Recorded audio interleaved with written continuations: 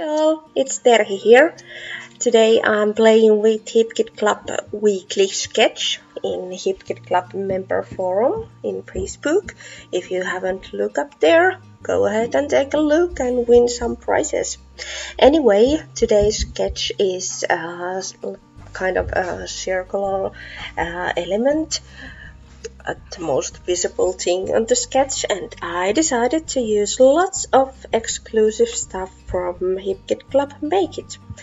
I'm starting with this lovely paper. It's not exclusive, it's from Dear Lizzie collection Saturday, I think, or Lovely Day. It was Saturday, it must have been. Anyway, I'm starting to make some stripes, and with these stripes I'm making some little super tiny pieces, and then I'm going to do a kind of circle thing on my background by using these. I'm really into making these little pieces backgrounds time after time, but can't help it. It's just so nice. For the photograph, I'm using a picture of my younger daughter who is now going to school. I can't believe she's going to turn 7 years old, and in Finland they are starting the school when they are 7. Of course there's a preschool, but she is now graduated from preschool, and it's kind of fantastic to get her out of daycare to the world of school. Anyway, as you see, I'm using the pieces like this and making this kind of round element, something like that, on the background.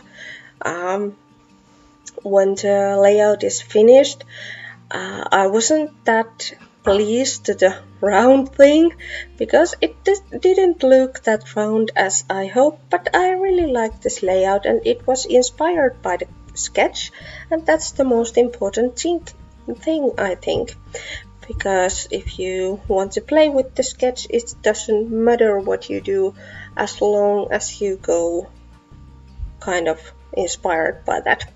Anyway, the colors I'm using today are really light, and as the paper I choose to use on the background, the Dear Lizzie one, is really light with these lovely blue and yellow and red tones. These exclusive flowers and words and phrases are really perfect for the layout. I wasn't sure if that photograph is actually really matching to this layout, but it works, and later on I will use some watercolors from my color kit, and it will look, if not perfectly good, it will look like almost perfectly good or something like that. Anyway, I'm making a little teeny tiny paper cluster behind my photograph and gluing it onto my layout. Not many papers, just few, and some flowers, and of course some thread.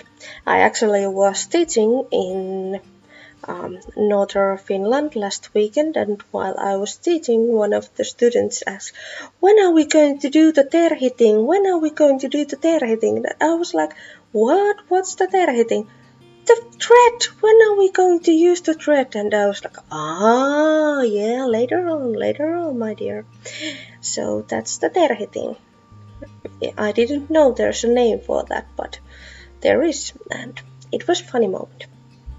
Anyway, back to this layout. As you see, I'm using lots and lots of exclusive flowers, and I'm trying to avoid using too much gold, because even though I love the gold accents, I don't want to add it too much on this layout because there is so much light colors, and if I use too much gold, it will look like gold layout, and I don't want it to look like gold layout.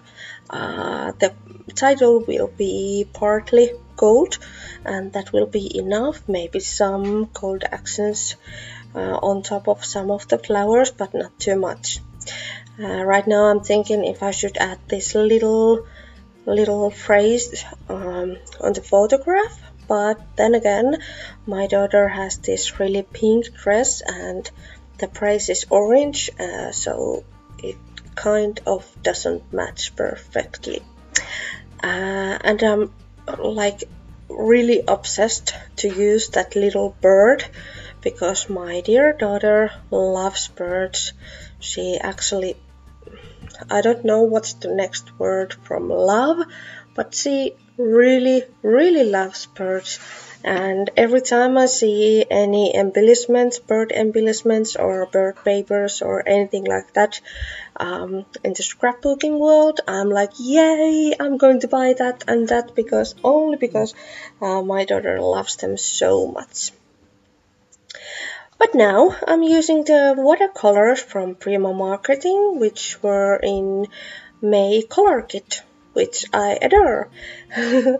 I want to have something, some colors for the layout, as the background now is so light.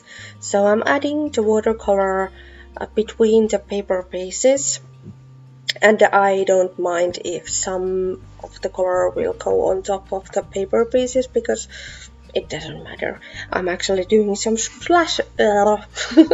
some splashes on top of the paper pieces, so it will give the kind of artistic look for this layout.